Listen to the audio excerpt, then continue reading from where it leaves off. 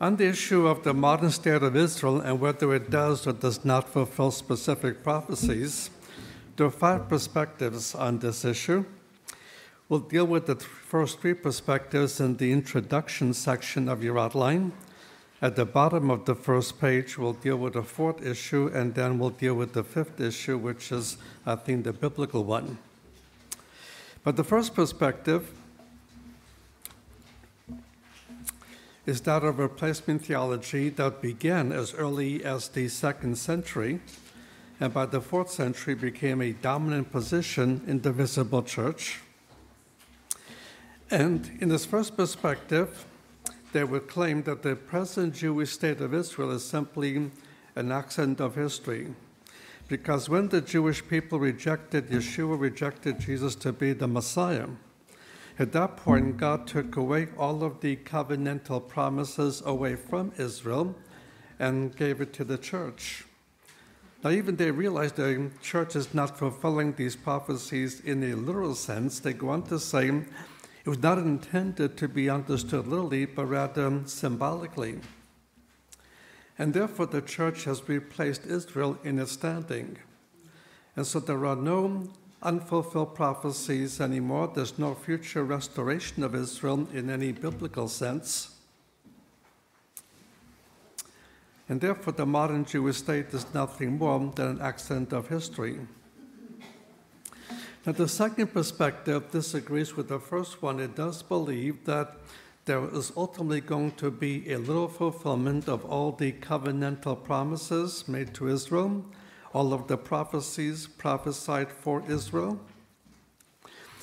And so they will point out that there will be an eventual fulfillment. However, they agree with the first view in the sense that the modern Jewish state does not seem to fulfill any prophecy. Basically, is also an accident of history and nothing more.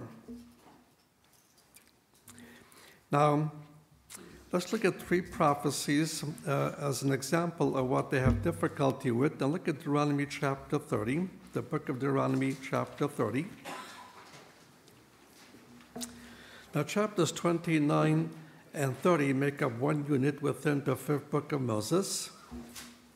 In chapter 29, verse 1, notice these are the words of the covenant which Jehovah commanded Moses to make with the children of Israel in the land of Moab, besides the covenant which he made with them in Horeb. Horeb is a mountain range that contains Mount Sinai, and that is where the Mosaic covenant and the Mosaic law came into function. But this is now a distinct covenant from the one that was made at Mount Sinai. They're now on the east side of the Jordan River in the land of Moab. And at this point, he spells out the future. As you read through chapter 29, he points out when the Jewish people entered the promised land, they'll fall into periods of disobedience. They'll fall into 3 different types of divine discipline. First of all will come subjugation, fulfilled in the days of the book of Judges. Secondly will come captivity, fulfilled by the Assyrian and then the Babylonian captivities. But then thirdly, there is a worldwide dispersion, which came as a direct result of rejecting the Messiah that was already prophesied within this book back in chapter 18, verses 15 through 18. Deuteronomy 18, verses 15 through 18. And so at this day, there's still more Jews outside the land than inside the land. However, keeping in mind that in the time that these books were written, there were no chapter divisions, there were no verse divisions. And so chapter 30 simply continues on from where chapter 29 left off. And in chapter 30, verse 1, it shall come to pass when all these things shall come upon you, the blessing and the curse, which has set before you, and you shall call them to mind among all the nations whither Jehovah your God has driven you, and shall return unto Jehovah your God, and shall obey his voice according to all that I command you this day, you and your children, with all your heart and all your soul, that then Jehovah your God will turn your captivity and have compassion upon you, and return and gather you from all the peoples whither Jehovah your God has scattered you. And if any of the outcasts be in the uttermost parts of heaven, from thence will Jehovah your God gather you, from thence he will fetch you. And Jehovah your God will bring you into the land which the fathers possessed, and you shall possess it, and he will do you good and multiply you above all the fathers, and so on to the end of the chapter. But these verses point out that Israel will be scattered, as he pointed out at the end of chapter 29, but eventually there will be, no matter where the Jews live, they'll come into a saving belief, a saving faith, and then God will gather all of them from all over the world back into the land. And the modern Jewish state does not fulfill a prophecy like this. And therefore, there must be some other understanding. So the second view agrees with the first one. The modern Jewish state is not a fulfillment of any prophecy. It's an accident of history. However, they disagree with the first view in that there will ultimately be a fulfillment of all these prophecies that have remained unfulfilled to this day. And then let's look at a second example, Isaiah chapter 27. Isaiah 27.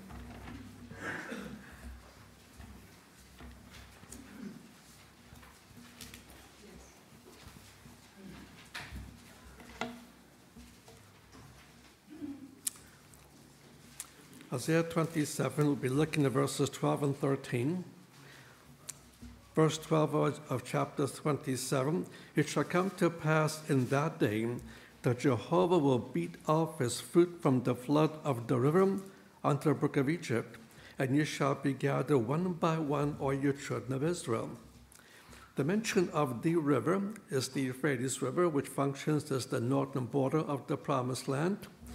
The brook of Egypt is often identified with the Nile River. That would be somewhat inaccurate because it would mean the Jews were already in the Promised Land before they left Egypt.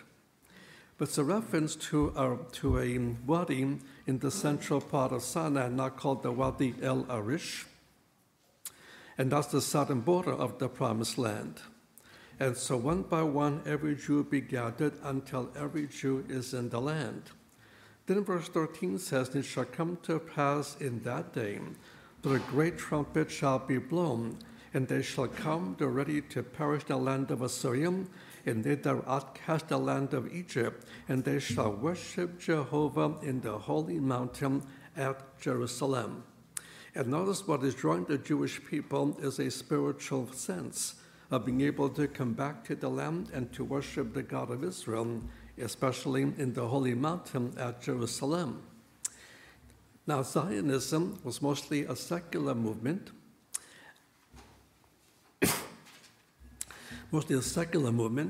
and it was not and Jewish people were mostly called to come to Israel to escape the persecutions they suffer in different parts of the world and things of that nature. And the modern Jewish state was basically the responsibility of Zionism. In fact, in the early days of Zionism, Orthodox Judaism largely rejected it. However, after the events of World War II and the Holocaust, the majority of the Jewish population, both the secular and the religious, do support Israel's right to exist. Only ones still negative to this are the ultra-Orthodox, the Hasidic movement, and so on, but mainline Judaism of different stripes supports the modern Jewish state. But it's not, they're not being drawn for spiritual reasons, but for other reasons of being able to escape the persecutions in different parts of the world. And so it's another passage that the modern Jewish state doesn't seem to fulfill. We'll look at the third example, and let's look to Ezekiel chapter 39. Ezekiel 39.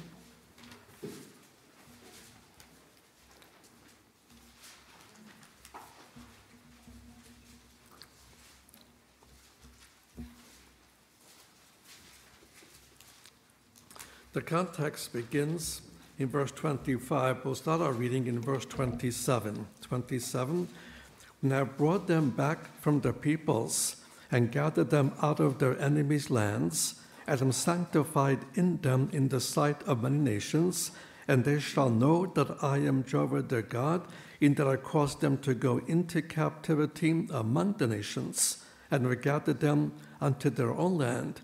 And I will leave none of them there any more, neither will I hide my face any more from them. For I pour out my spirit upon the house of Israel, says the Lord Jehovah. Again, we're seeing a regathering of a believing people upon whom the Spirit has been come upon and brought them to faith. And furthermore, the surrounding nations are welcoming them, whereas the surrounding nations, largely in Israel even to this day, have been rejecting Israel, with some exceptions that a peace treaty has been made the last couple of years. But this is not the way the modern Jewish state seems to fit. So these are three passages where the second perspective would say, we agree with the first perspective, the modern Jewish state is an accident of history. However, we disagree with the first view that these prophecies are not to be interpreted allegorically, but literally, and will someday be literally fulfilled. Then we have a third perspective. The third perspective understands that there are two different types of worldwide regatherings. First of all, a worldwide regathering in unbelief and preparation for judgment, followed by a worldwide regathering in faith in preparation for blessing. But then they go on to say that the modern Jewish state is the beginnings of the fulfillment of the final worldwide regathering and bringing the Jewish people back into the land. Somewhere in the process, there'll be a national salvation, they're not sure just when. But what we're seeing now is really merely the beginnings of the final restoration. And therefore, we should anticipate a national salvation, anticipate a second coming, and all of the prophecies concerning these elements. Now, when you bring up the question, what about the tribulation that the Bible prophesied? And the response now is that the Nazi Holocaust fulfilled all of the tribulation prophecies. So there is no future Holocaust coming. And therefore, every Jew needs to return. An emissary came back to one of the congregations we started in St. Petersburg, Russia. They came in and said, it's nice to believe in Jesus, but that's not the totality of salvation, because every Jew should now pack up and move to Israel and begin to live in Israel. Otherwise, there will be a judgment coming. And one of the members of this movement came to the congregation I was a member of when I was still living in California, saying every Jewish member in this congregation needs to pack up quickly and move to Israel. And when the elders asked him for biblical verification, he went to Jeremiah and mentioned how Jeremiah called upon the Jewish people to leave where they are and move to Israel. And when the elders pointed out, but Jeremiah was focusing on Babylon, and his answer was, well, when Jeremiah said Babylon, that was just his symbolic usage of the USA. And therefore, especially here in America, which has the largest Jewish population, they must move into Israel. And when they also mentioned, well, Jeremiah mentions the Euphrates River. And his answer was, when Jeremiah said that the Euphrates River, that was simply his symbol for the Mississippi River in the USA. And so what we are now seeing is the beginnings of the final restoration, and all Jews must now return. So go down to Roman 2 on your outline. But before we do that, capital B under Roman number 1. What people need to recognize, the Bible speaks of two different worldwide regatherings. First of all, a worldwide regathering in unbelief in preparation for judgment, the judgment of the tribulation. And eventually, when the tribulation comes, they'll bring about Israel's national salvation, and then there'll be a second worldwide regathering in faith in preparation for blessing. Now, the passages we just read speak of the final worldwide regathering in faith in preparation for blessing. So how is that relevant to our present topic on the modern Jewish state? Now here let's bring in the fourth perspective. The fourth perspective recognizes there's two different worldwide regatherings, one in unbelief and one is faith. So far, so good. But they go on to say, we cannot really be sure if the modern Jewish state fulfills the prophecies about a worldwide regathering in unbelief in preparation for judgment. And why not? They claim that you can have a worldwide regathering in unbelief followed by dispersion, another regathering in unbelief followed by dispersion, and even another regathering followed by dispersion before you have the specific one that the Bible talks about. And that's what Isaiah will show us cannot be. Let's turn to Isaiah chapter 11. Isaiah chapter 11.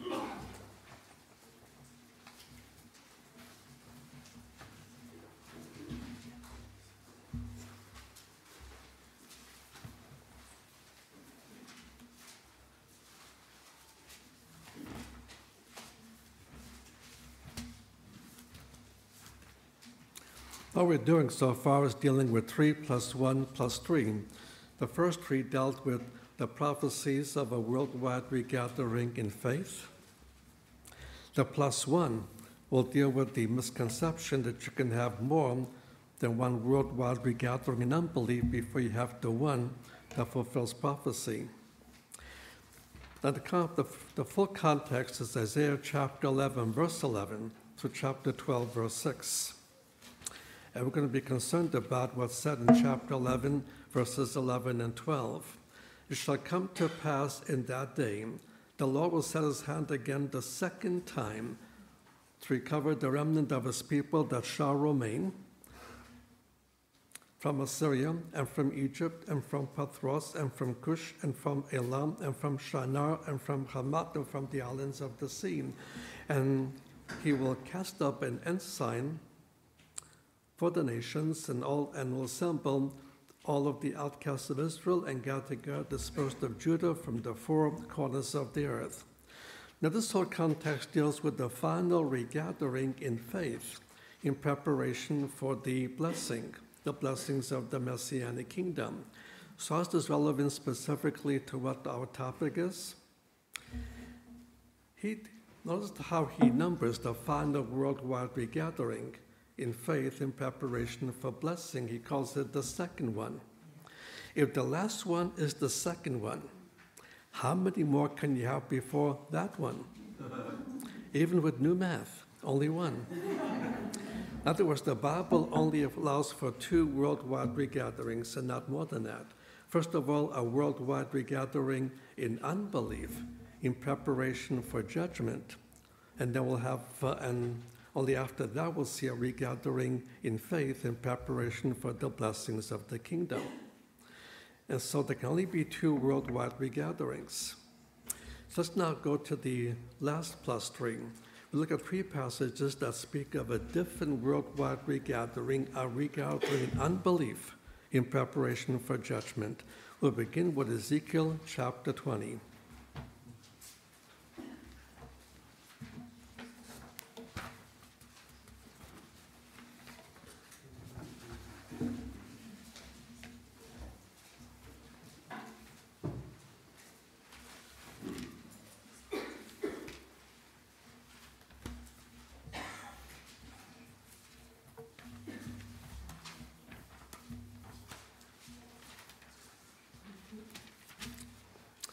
Okay, we'll look at Ezekiel chapter 20. We'll start with verse 33. 20:33. As I live, says the Lord Jehovah, surely with a mighty hand, with an outstretched arm, and wrath poured out, will I be king over you. And I'll bring you out from the peoples, and gather you out of the countries wherein ye are scattered, with a mighty hand, with an outstretched arm, with wrath poured out, and I will bring you into the wilderness of the peoples, and there will enter judgment with you face to face. Like as entered into judgment with your fathers in the wilderness of the land of Egypt, so will I enter the judgment with you, says the Lord Jehovah. And I will cause you to pass under the rod, and I'll bring you into the bond of the covenant. I will purge out from among you and and them that transgress against me. I'll bring them forth out of the land where they sojourn, but they shall not enter in the land of Israel, and ye shall know that I am Jehovah.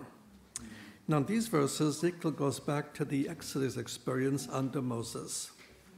And he points out that under Moses, God brought Israel out of Egypt and brought them into the wilderness of the Sinai Peninsula. And God's plan and program for Israel in the Sinai was to receive more details about the Mosaic law, but also to build the tabernacle through which much of the law could then be maintained. And with these two things accomplished, which took approximately 1 year, they were to press on and enter into the promised land. Because of a series of murmurings and rebellings against the revealed will of God, God entered into judgment with the Exodus generation. They will now have to continue wandering in the Sinai till 40 years pass. In that 40-year period, there'll be the whole nation that came out of Egypt from the age of 20 outward will pass away, with only 2 men surviving.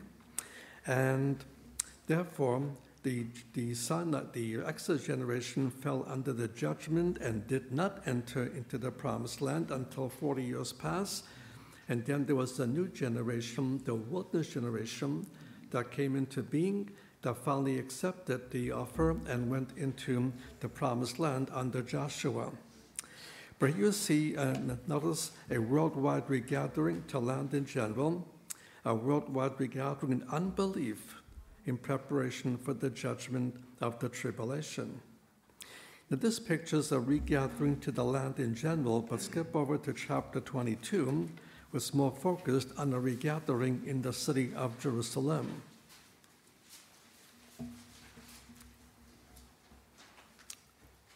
Ezekiel chapter 22, and look at verse 17. And the word of Jehovah came unto me, saying, Son of man, the house of Israel is become dross unto me. All of them are brass and tin and iron and lead in the midst of the furnace, and they are the dross of silver.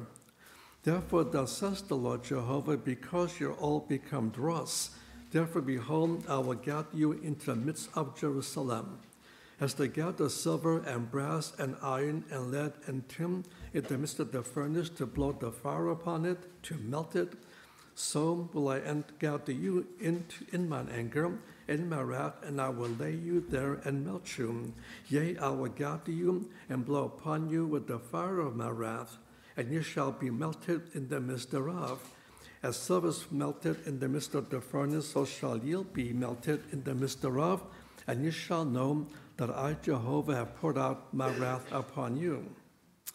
Focusing upon Jerusalem, he pictures Jerusalem becoming a furnace of fire, a furnace of affliction.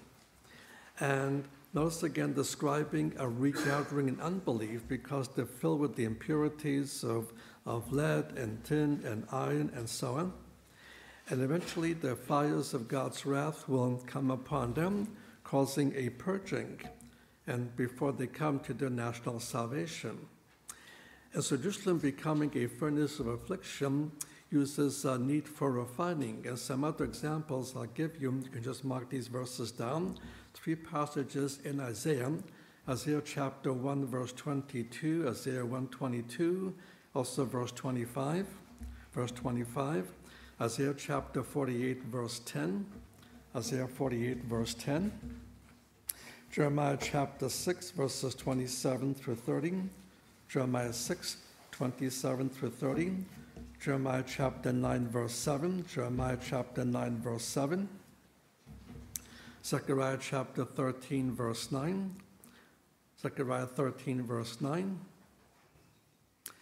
one more. I often assume this is an Italian prophet because they mispronounce his name as Malachi. It's Malachi in Hebrew, Malachi, chapter 3, verses 2 and 3, chapter 3, verses 2 and 3.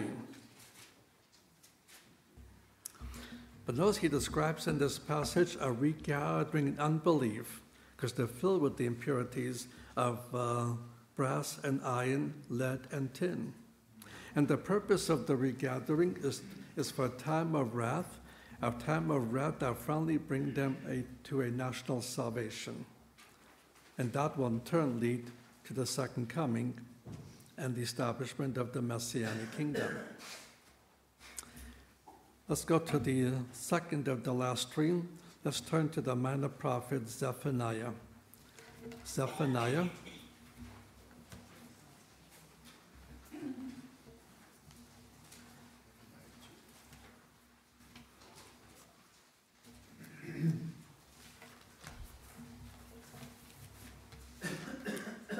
In Zephaniah chapter 1, he details some of the elements of what he calls the day of Jehovah, the day of the Lord, the day of Yahweh. That is the most common biblical name, for we now choose to call the tribulation a great tribulation. So again, the most common name is tribulation, great tribulation, but the most common biblical title is the day of Jehovah, the day of the Lord. And chapter 1 describes what a terrible time that will be for the Jewish people at that future time. But now look at chapter 2, verse 1. Notice the word before, specifically before the day of Jehovah arrives. Chapter 2, verse 1, gather yourselves together, ye gather together a nation that has no shame. Before the decree bring forth, before the day passes the chaff, before the fierce anger of Jehovah come upon you, before the day of Jehovah's anger come upon you. So notice before the day of Jehovah arrives, before the tribulation period even starts, there's going to be a time in which God will bring them through a serious tribulation into the day of the Lord. It's the day of the Lord that will bring them to national salvation. And while the rapture of the church has no prerequisites whatsoever, it's an event that can happen any moment of time, even today. However, the second coming is God's program for Israel. It does have a key prerequisite, Israel's national salvation.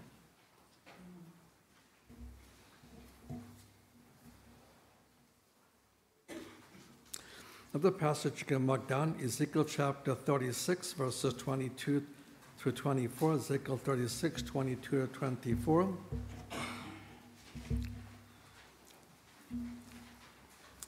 What we see so far is that the Bible allows only for 2 worldwide regatherings and no more than 2. So what we see with the present Jewish state is a fulfillment of those prophecies that speak of a worldwide regathering in unbelief in preparation for judgment. And that's in preparation for the tribulation that will bring them to national salvation, which will then fulfill the second prerequisite for the prerequisite for the second coming, which is Israel's national salvation. Let's move on to the last segment, the corollary evidence, yet the final +3. I'm going to read 4 passages in sequence that are in your outline, and then I'll make my comments accordingly. Let's begin with Daniel chapter 9.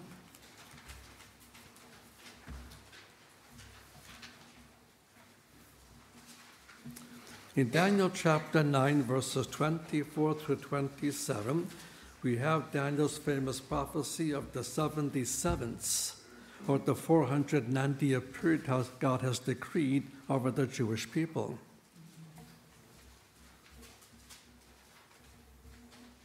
It goes beyond our purpose to go through the whole passage phrase by phrase. If you've done this on your own or will do it on your own, here's what you'll learn. The first 483 years of this 490-year period has been fulfilled historically, ending with the first coming of the Messiah. However, there's still 7 years left to run of this prophetic time clock of Israel. And therefore, the question we have to raise now is, what will be the one single event that will begin the last 7 years taking away?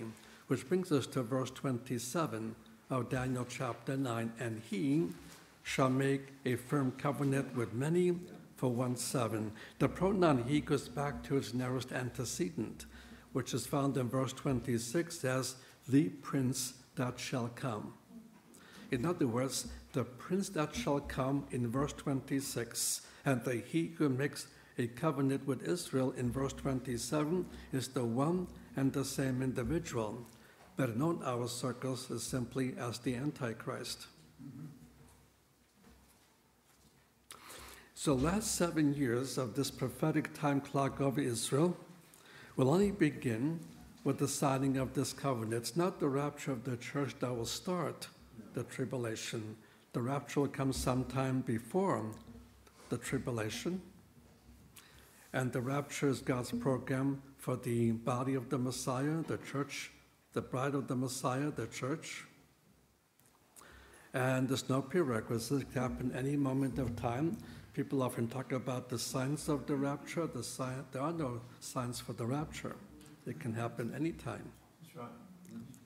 But we're dealing here with the second coming, and that does have a prerequisite.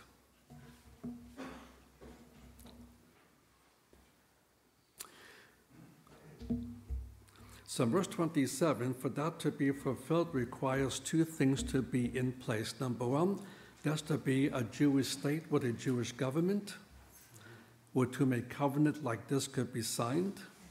And this has not been in place as of 1948. But secondly, this requires the Antichrist to already be in high political authority, with whom a sovereign state like Israel could sign a covenant of this nature, and this is not yet in place. But the event that will trigger will be the signing of this covenant.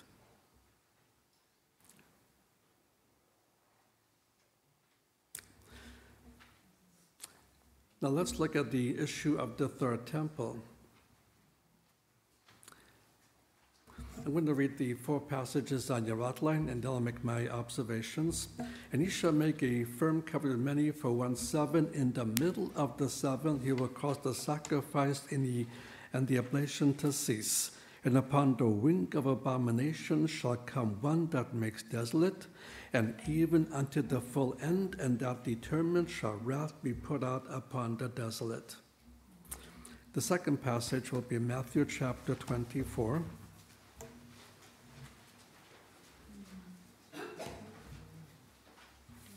Matthew chapter 24, verse 15. Matthew chapter 24, we'll read verses 15 and 16.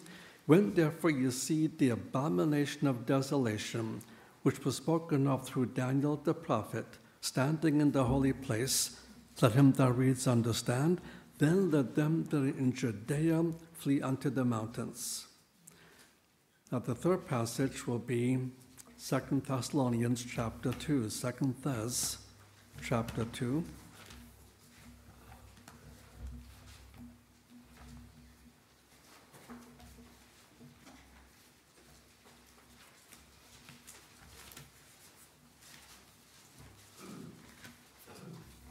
Second Thess chapter 2, we'll read verses 3 and 4. 2 Thess 2, verses 3 and 4. Let no man beguile you in any wise, for it will not be, except the falling away come first, and the son and the man of sin be revealed, the son of perdition, he that opposes and exalts himself against all that is called God, all that is worshipped, so that he sits in the temple of God, setting himself forth as God. The last passage will be Revelation 11. Revelation chapter 11.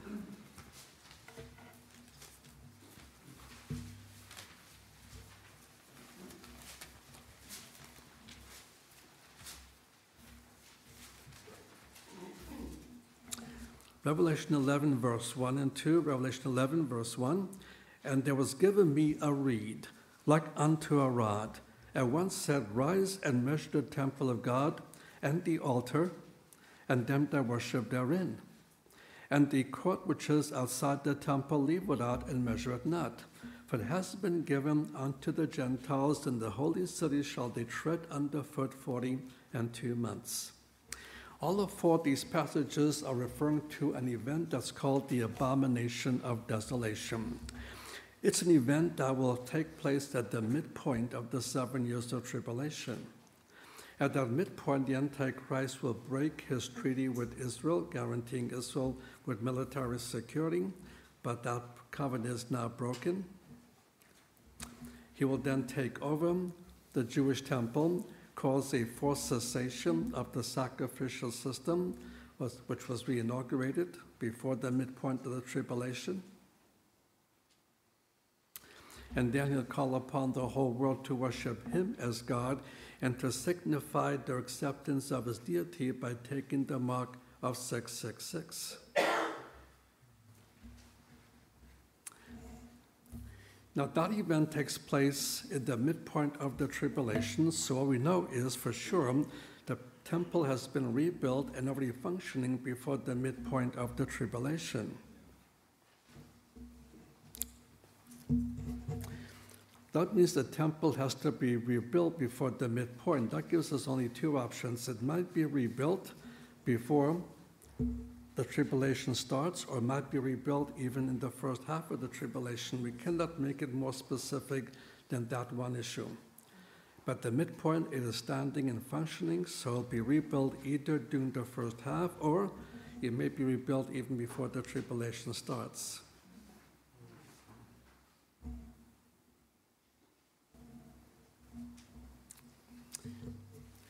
Now, as far as the timing,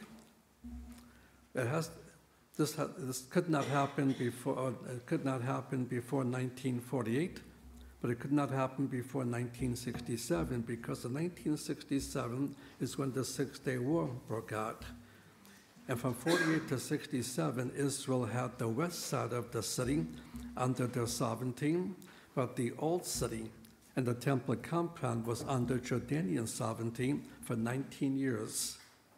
In the Six-Day War, Israel conquered what was called the West Bank, and Israel took over the temple compound. Only now is it possible to rebuild the temple.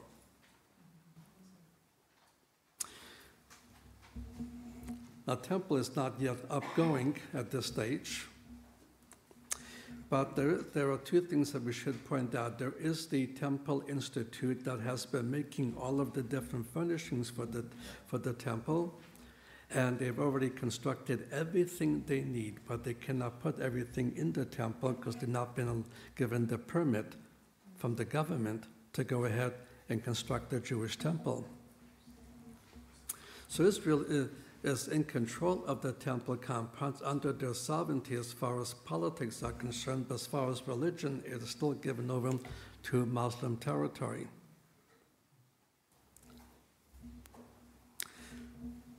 But the Six-Day War did fulfill that the old city now falls under Israeli sovereignty. Another group called the Ateret HaKohanim. Most Jewish people today do not know what tribe they're from. I do not know what tribe I'm from. Some of my friends have guessed that I belong to an ancient Jewish Indian tribe called the Shmohawks. I don't buy that.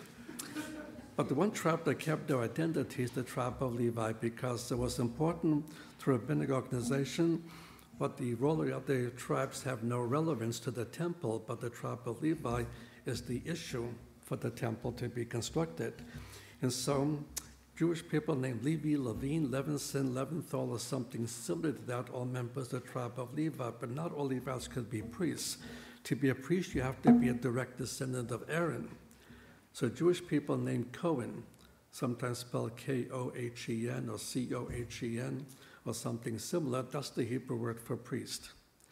And what they've done is they've chosen Orthodox Jewish people who are of the Cohen line to begin training them to do the proper sacrifices. So once the temple's rebuilt, they can immediately have functioning priests to be able to do so.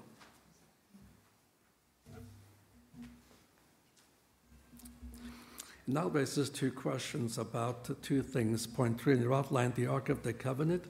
The assumption is that the temple cannot function except for the Ark of the Covenant, and therefore they need to find the Ark of the Covenant. Now, Jewish groups are not looking for the Ark of the Covenant, but certain Christian groups do. Let's keep in mind the Ark of the Covenant did not survive the Babylonian destruction at the first temple.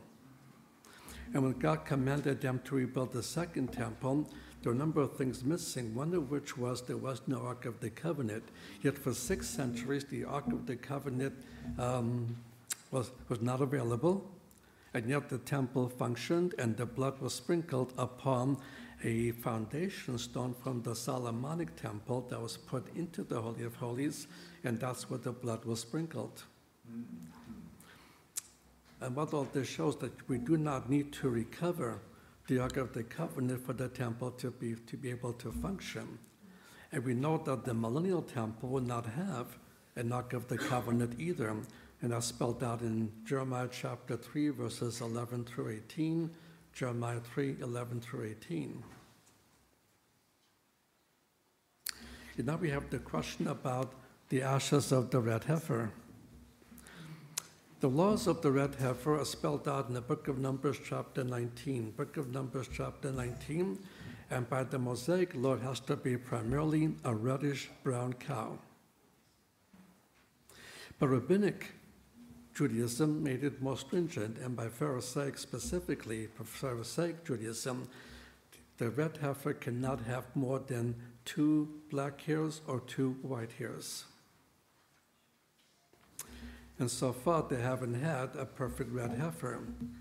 However, there was a Texan rancher who was a cattle rancher. He had several perfect red heifers with no white hairs and no black hairs. So he shipped those to Israel, but that did not solve the problem, because another issue of rabbinic Pharisaic law is for the red heifer to be kosher, it must be born in Israel. It cannot be born in Texas. It has to be a Jewish cow. It cannot be a Gentile cow. So what they've been doing with the red heifers he sent them is generic engineering to try to produce the perfect red heifer. So far, it has not been successful. But ultimately, they'll be able to have a successful red heifer. And the red heifer is not a normal sacrifice. It was killed away from the temple compound, usually on the Mount of Olives. And then the red heifer was used for the cleansing of the priesthood to make him ceremonially clean, all ritual cleanness, before they can function in the priesthood. So these are the things that they are still dealing with at the present time. Okay, let's deal with the last point, and let's turn to the book of Ezekiel, chapter 38.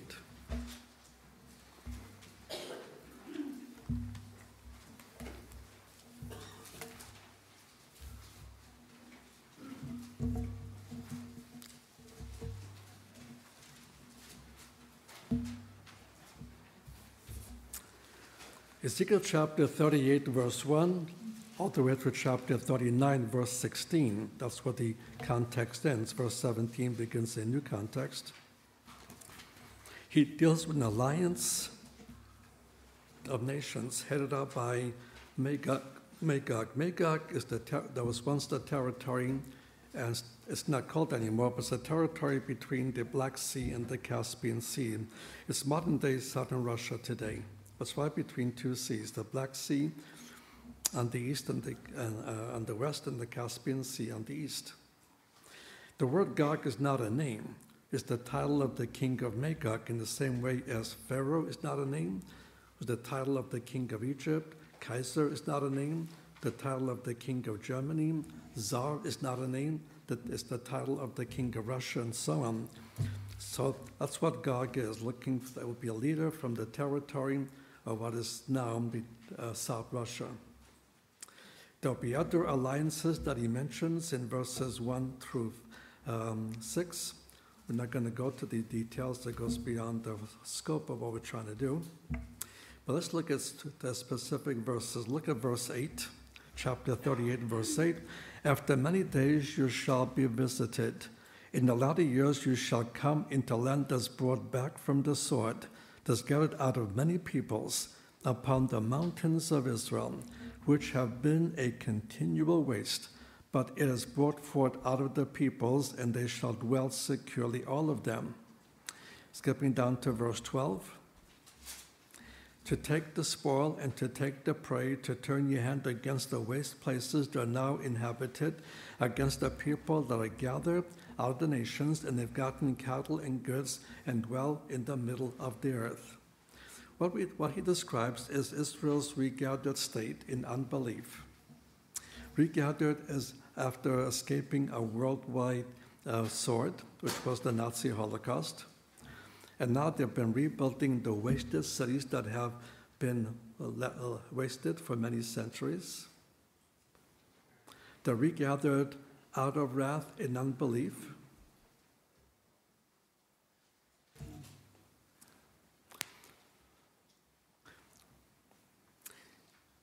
And therefore, this invasion is not a prophecy that could be recorded in ancient times as a fulfillment.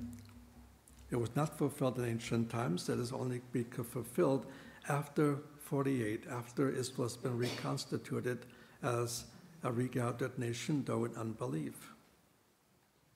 And so this invasion could only happen after 1948. And as you continue reading to chapter 38, you notice that the enemy will penetrate Israeli defenses. They'll enter into the central mountain range. But now look at chapter 39, verse 2. Chapter 39, verse 2. And I will turn you about, and will lead you on, and will cause you to come up from the uttermost parts of the north, and I'll bring you upon the mountains of Israel. Verse 4, you shall fall upon the mountains of Israel. The mountains of Israel is the central mountain range. It begins at the south end of the Galilee, the south end of the Jezreel Valley. It runs the whole length of the center of the country, and finally peters out just north of the city of Beersheba. Now, in these mountains are many of the famous biblical cities, such as Dothan, Shechem, Samaria, Shiloh, Bethel, Ai, Ramah, Bethlehem, Hebron, Debir, and the most important, Jerusalem. And this is the target of the invading army.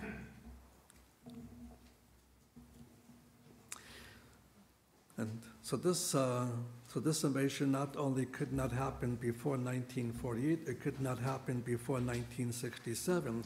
Only in the 1967 Six-Day War did the temple compound and so on fall under Israeli sovereignty. So this is also another invasion that's going to happen in the future. We don't know when. However, things are already happening in preparation for it.